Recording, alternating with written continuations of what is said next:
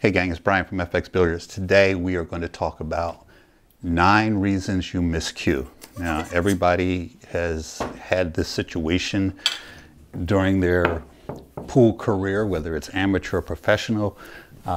Everybody's been here. And today we're going to talk about 9 ways to prevent it and 10 reasons it happens. Number 10 is a mystery. Let's get started. The number 1 reason guys miscue is chalk. If you miscue in a pool hall, in an APA match, just about anywhere in the world, somebody in the background is going to say, chalk is cheap. Well, the reality is, yes, chalk is free. Some people say chalk is free. Some people say chalk is cheap. It depends on if they've ever bought chalk in their life.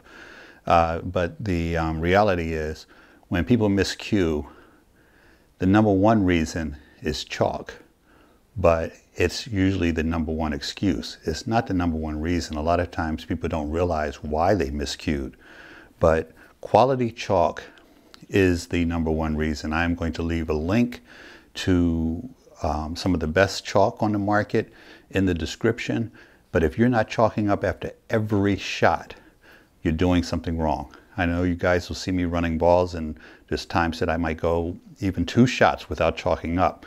One of the reasons is I use very high quality chalk and I get into a rhythm, and there are times that I fail to chalk up, but I'm using chalk that stays on my cue for a very long period of time. But you should get into the habit of chalking up after every shot. So make sure you're using chalk, make sure you're using quality chalk. Masters is free most places you go because it's cheap. And it's cheap because it's not the best chalk on the market. So number 1, make sure you're chalking up and do it on a regular basis. The next reason people will miscue is they've got chalk on their cue, but they don't have a properly shaped tip. A properly shaped tip should have the curvature of a nickel or a dime, and a lot of people don't understand what that means. It means if I take a dime and I hold it up flat against my cue tip, the curve of my cue is going to be the same as a dime. So some people use a nickel curvature. I use a dime. Most high-end players are going to use a dime because it allows you to put more English on the ball, even though you lose a little bit of control versus a nickel. But as you move up, you're probably going to yield towards the dime. The way I keep the curvature perfect on my tip is with this. It's called Last Forever. It is a cue shaper, cue tip shaper, and it is something that you guys should look into. I will leave a link in the description below. I've turned a lot of clients onto this, and I did a video where I highlighted this one item. It is something that you should keep in mind, that you want to use something. It doesn't have to be this tool, but use a tool to make sure your tip is in the right curvature at all times. If it's not, that's going to cause you to miscue. There are guys that don't know anything about having the proper shape to their tip, and hopefully I'll do a video on how to shape your tip and help you guys out with that. But in the meantime, make sure you have a properly shaped quality tip, which brings me to number 2.5. If you don't have a quality tip, bad things are going to happen. In most cases, you want to have a soft to medium, multi-layered leather tip. They aren't cheap. A good quality tip is probably going to be about 20 bucks on up to 30 or more. And it's going to cost you a few dollars to get it on your cue. But just like having cheap tires on a Ferrari, it's not going to do you any good to have a bad tip on your nice cue. So 2.5, get a quality tip and take good care of it with a good tip tool. Reason number 3 is going to be about your bridge. If you don't have a good, steady, stable bridge, then you can often find yourself miscuing. Now, one of the things that happens is we get ourselves into situations where we have to shoot over balls. So even guys who normally have a quality bridge will find themselves in situations like this where they have to shoot over a ball, and as a result, they will end up miscuing. So make sure you practice your bridge. Nobody has ever told you that before, right? If you need to jack up over a ball and you can't keep your hand sturdy on the table, then you don't have a good bridge. It is a good idea to practice shooting balls where you have to shoot over another ball, because the situation comes up very often. The closer you are to being a dead flat beginner, the more often it's going to happen. Advanced players pay attention to situations like this and avoid them by stopping the cue ball there or there. If your cue is moving around on your bridge, or your bridge is not sturdy, then you need to address that issue and practice shooting shots where you have to shoot over balls. So, number 3, make sure you have a good, sturdy bridge. Number 4 is also about your bridge. Let's say you've gotten your sturdy bridge down. You've practiced shooting over balls. You've developed either an open bridge that's firm or a closed bridge that's firm. But now you find yourself miscuing occasionally because your bridge hand is too far from the cue ball. You have to understand that the further you are away from the cue ball, the less accuracy you're going to have during your shot. So in some cases, you guys are going to need to move your hand closer to the cue ball, not just to keep from miscuing, but to give yourself additional accuracy. Now, some of the mistakes that we're going to talk about are the result of people watching professionals play. If you watch a lot of professionals play, they have very long bridges on a lot of shots. I know I have a pretty long bridge on my long draw shots. My bridge actually changes depending on the shot, obviously. But I see people trying to emulate the professionals that they see that have what appear to be very long bridges. A couple things you should know about those long bridges. Number 1, very often on TV or on YouTube, the length of that bridge is actually an optical illusion. What looks like a 12-inch bridge is actually maybe a 6 or 7-inch bridge. The other thing that you should keep in mind is that that bridge may be extended for a particular reason that you don't know about.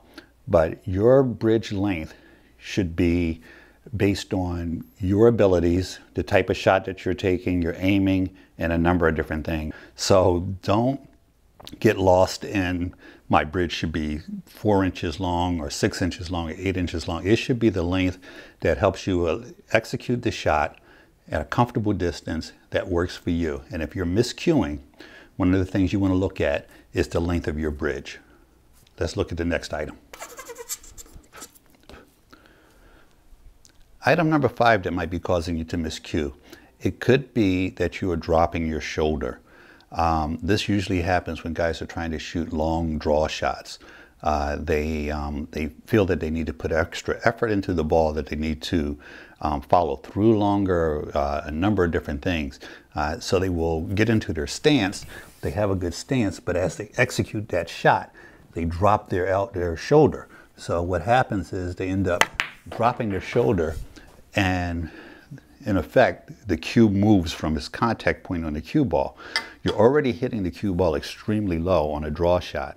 So if you drop your shoulder, then you are going to have some issues. So item number 6 kind of relates to item number 5. We talked about dropping your shoulder. One of the things that people will do is they're conscious of keeping their shoulder in place, but they will drop their elbow. So during a shot, especially a long draw shot, sometimes guys will drop their elbow, which of course also causes their shoulder to drop during the shot. And dropping your elbow or having your elbow out of position, left or right of where it should be on that pendulum, will also cause you to miscue. So keep in mind, shoulders in place, elbows not dropping. Anything that drops and moves your contact point on the cue ball from where you are actually aiming during your warm-up strokes is going to cause you to miscue. So all of these things work in coordination with each other and things that you need to be aware of. It should be said that a lot of times people are miscuing and they don't know why. Oh, I got a bad tip on my cue. I've got bad chalk, or whatever the case. Usually, as I said at the beginning, it is not necessarily bad chalk. It is not necessarily a bad tip. It is bad fundamentals. And we immediately go to the tip or the chalk because it's something else that we can blame other than ourselves. But in most cases, when you are miscuing frequently, it is something to do with your fundamentals, not with chalk and not with a tip. Those are very common things. But if your tip is bad, how come you're not miscuing every time you take a shot with English? If your chalk is bad, how come you're not miscuing every time you take a shot with English? So keep these things in mind, that you may think that it's one thing, but it's something else.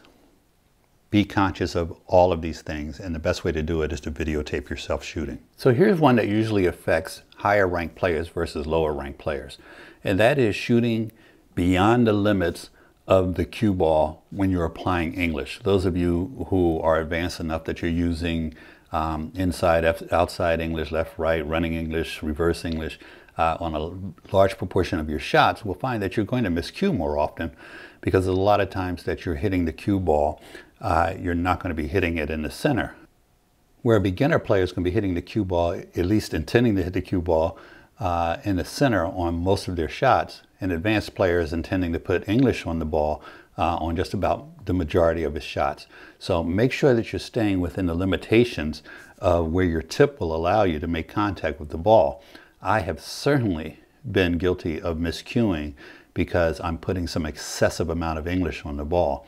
As you move up or down the plane of the ball, you will find that you don't have as much room to work with. Where if you're putting a shot on that takes into consideration the entire width of the ball, so you're hitting it without any follow or any draw, you can put more English on the ball because you have a bigger target area. As you move up and down that ball, you're going to have a reduced target area. So there's times when a shot takes excessive English, and that excessive English is causing you to miscue. If we have a situation like this, where we're playing the red ball and we're trying to get on the black ball, and our angle takes us this way, so as a result, we put inside English on it to come behind the black ball, the shot looks like this.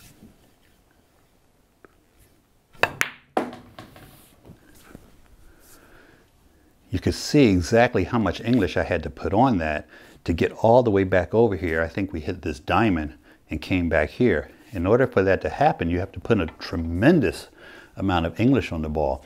And that tremendous amount of English gives you a very small area for error, and as a result causes a lot of guys to miscue. So make sure you're staying within the limitations of the actual ball, but being off just a millimeter will cause you to miscue on a shot like that. Let's look at the next item. One of the things that drives me nuts when I'm teaching a player something is they see a professional player, might be one of the best in the world, do something, and they think that that's what they should be doing. There are a lot of players who have very bad fundamentals who are at the very top of this game, and by imitating their style on a lot of different things, you are costing yourself. These are things that they have adapted to over 30, 40 years in some cases. And if you try to take on their characteristics, a lot of times you're going to get in trouble. So one of the things that I see people doing is they see somebody do something on a video and they think, oh, that's the way I'm supposed to do it. And I'll give you guys an example. Efren Reyes, the best player on the planet, maybe not today because he's getting up there in age, but certainly was one of the best that ever walked the planet in his prime, has a habit of taking warm-up strokes and then right before he takes the stroke, dropping his cue tip to execute a draw shot. And I see guys try to copy this style, and it is a very, very bad idea. You want to practice your warm-up strokes at the point that you actually want to hit the ball. Do not copy some guy that you see starting here and then ending up shooting here. I actually had people say in comments of other videos, yeah, Efren is disguising the type of English that he's putting on the ball by shooting his warm-up stroke at one spot and then shooting at another spot. That's just insanely ridiculous. Efren is smart enough to know that you can't disguise your stroke by positioning the cue at one spot and then shooting at another. We all see exactly where he's hitting the cue ball. So that's just insanity, by the way. I don't want to call it stupidity, we'll call it insanity. But if you see this, what you're dealing with is a lack of information. Efren might be doing it because he is aiming in a specific way. He may be doing it just out of habit, but it is not a good habit. At least it's not a habit that you should try to copy or develop for yourself. So with your warm-up stroke, warm up at the spot that you actually want to hit the cue ball so that you can hit that spot. Pool is hard enough than to give yourself a moving target, and that's what you're doing anytime you change your shot during your warm-up stroke. The next item we're going to talk about is the same as the previous one, hitting the cue ball at a different spot than where you've taken your warm-up stroke. But this time, it happens by mistake. You're taking warm-up strokes, you've got that long bridge that's too long, you don't have that solid bridge, you practice your warm-up stroke, but then as a result of being too far from the cue ball, when you take that last warm-up stroke, you actually don't hit the cue ball where you intend to. And not only does it cause you to miss the shot, but it causes you to miscue at times. So keep in mind that that warm-up stroke is there so that you can find your contact point. And if your contact point during your warm-up strokes is changing during each one of those warm-up strokes, something's not right. Your elbow's out of line, your shoulder's out of line, your shot is out of line, your bridge is out of, something is not right. So if you're not coming back to that same spot on each and every one of those warm-up strokes, there is a problem that needs to be addressed. Let's look at the next item. Number 10 on our list is the moving target. Now when I talk about the moving target, I'm not talking about this. Okay, I never miscue when I shoot that shot. We're talking about shots where you move the cue, but this time it's not left or right. It is you're lifting the cue off the table. If your cue is not pointing in the direction that is equal to the direction you want that ball to go, you've probably done something wrong. Now there are shots with English that the cue will deflect left or right. So if I had the camera right over there and I shot with a lot of left-hand English, my cue might deflect to the left because it's coming off of this hard item and it's going to drift to the left a little bit during the follow-through. We're not talking about that. I see people do it all the time where they get in line with a shot and then their cue is in the air. I have a family member, I'm not going to mention who, actually there's two of them, that up until just a few years ago shot like this all the time. Did not even realize they were doing it. I was scared to be anywhere around them during their shot because the cue tip might end up in my eye. I mean, that's how bad it was. 5 minutes after one of them told me he doesn't lift his cue during his shot, he hit the lights over my pool table and actually broke a light. So people are doing it, they don't even realize they're doing it. To them, there's some kind of follow through. And if your cue is not pointed in the direction that the cue ball is going, you're probably doing something wrong. Now you get a bonus item. This is one that everybody knows about. You are simply hitting the ball too hard. This usually happens when guys are breaking. First off, if you have a break cue, it probably has a harder phenolic tip on it, and that phenolic tip does not give you as much room for error as a leather tip that has a lot of grip to it. So if you're hitting the cue ball too hard, that's going to be a reason that you're miscuing. If you are seeing the miscues only during your break, what you need to do is focus on that one item and make sure that you have good fundamentals on your break, that you have a good solid bridge, that you're not lifting the cue off the table, and that you're not trying to hit the balls at 35 miles an hour. First off, you can't, but don't worry about hitting the ball so hard. You guys have seen so many videos where I break and run balls. I make 2, 3 balls on the rack. I shoot 9 ball, I make 3, 4 balls sometimes, and I never hit the ball more than 80% of my capability. So you don't need to hit the ball hard. It is better to have good control and to not miscue than it is to hit the balls hard. I'm sure you guys can think of some other reasons for miscuing. Let me know in the comments. I appreciate you watching. If you haven't subscribed, make sure you subscribe to the channel, and I'll be talking to you soon. Have a great day.